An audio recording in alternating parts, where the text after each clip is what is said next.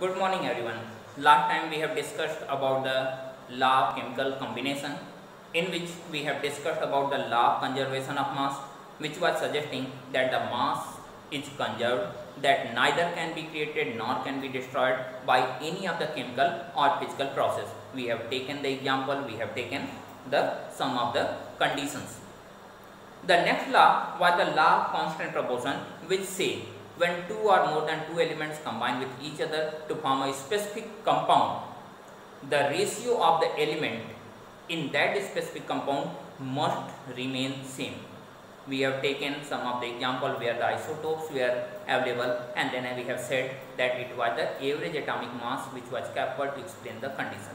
Now we are seeing the third law, which is the law of multiple proportion.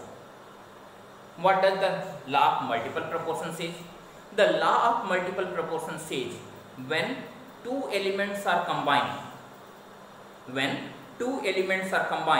to form more than a single compound, in the case the constant amount of the first one reacts with the multiple amount of the second element to form different compounds. Once again I am repeating, when two elements combine with each other to form more than a single compound, 2, 3, 4, 5, when they are capable to form more than a single compound, in that case the constant amount of first one reacts with the multiple amount of the second to form different compounds. If we are taking some of the examples, so you can see that the nitrogen is an element which forms more than a single oxa compound. So what happens? What are the ratio of these of the elements? We are trying to explain on the basis of these of the composition. When nitrogen combines with oxygen, it forms the first compound, that is called the nitrous oxide, N2O. The second compound is the nitric oxide, NO.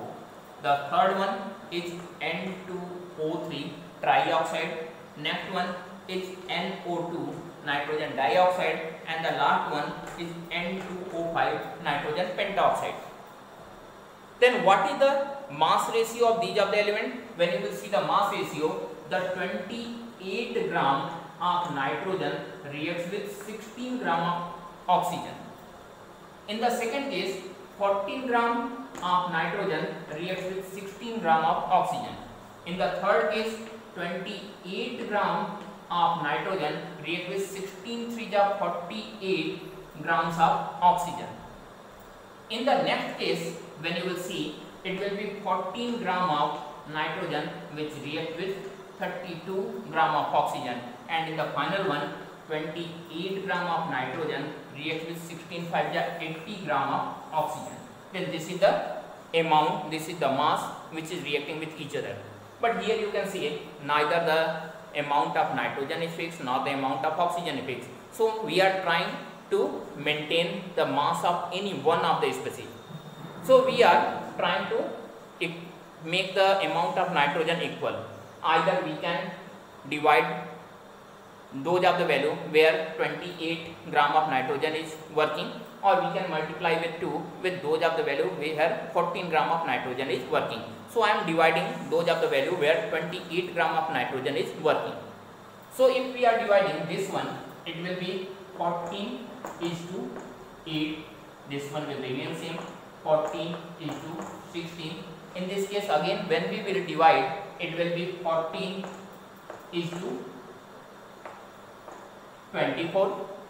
In the next case, when you will see, that will remain same, that will be 14 is to 32. And in the final one, again when you will divide it with 2, it will be 14 is to 40.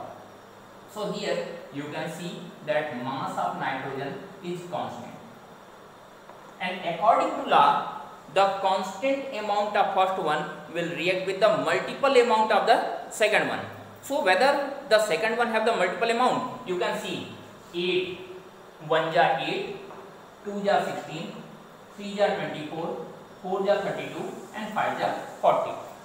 So the mass of oxygen is in multiple proportion, and this is the law of constant proportion, which says the constant amount of first one react with the multiple amount of second one to form more than a single compound. So this is one of the best example for the law of multiple proportion. You can note it, or you can take the screenshot of it. So this was the best example for the law of multiple proportion. Now we are seeing the next law, that is the gaylusac law of the gaseous volume, and we will see how the gaseous volumes are related with each other in the case of any of the reaction where the reactant and product both are gaseous in nature.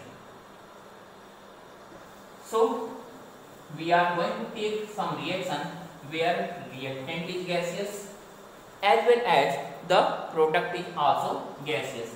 So the law is gay-Lussac law of gaseous volume. I am taking a reaction where nitrogen is reacting with hydrogen to yield ammonia. We knew that nitrogen is gas, hydrogen is also gas, and the third one, that is the ammonia, is again a gas. When you will balance the reaction to follow the law of conservation of mass, the 1 mole of nitrogen react with 3 moles of hydrogen to yield 2 mole of ammonia. I am not writing about the condition of the reaction because that is not necessary here. We are just trying to discuss about the volume of the gases. So first, what is the law? The gay-Lussac law says when a gas react with another gas, when a gaseous substance react with another gaseous substance to yield the gaseous product, one or more than a single gaseous product, then in those of the cases the volume of these of the components, that is the reactant and product, must remain in the simplest proportion. So here we are trying to see that whether the ratio of the volume is remain in the simple proportion or that will not remain. So when you will see, if 1 volume of nitrogen reacts with 3 volume of hydrogen, it will yield 2 volume of ammonia. And what is the ratio of their volume? That is 1:3:2, and that is the simple ratio. And this is the law of gaseous volume by the gay-Lussac. Then what type of question arises on this one? The questions are very simple. If according to question 10 volume of nitrogen reacts with 30 volume of ammonia, hydrogen, then what will be the volume of ammonia? Generally, if you will go with the algebraic sum, 10 plus 30 equal to 40, so the volume of ammonia will be 30 liters. But the ratio is suggesting that the ratio is 1:3:2. That means 1 volume of nitrogen will react with 3 volume of hydrogen to yield 2 volume of ammonia. So 10 volume of nitrogen will need 30 volume of hydrogen to yield 20 volume of ammonia. Simple calculation will be there. So according gay-Lussac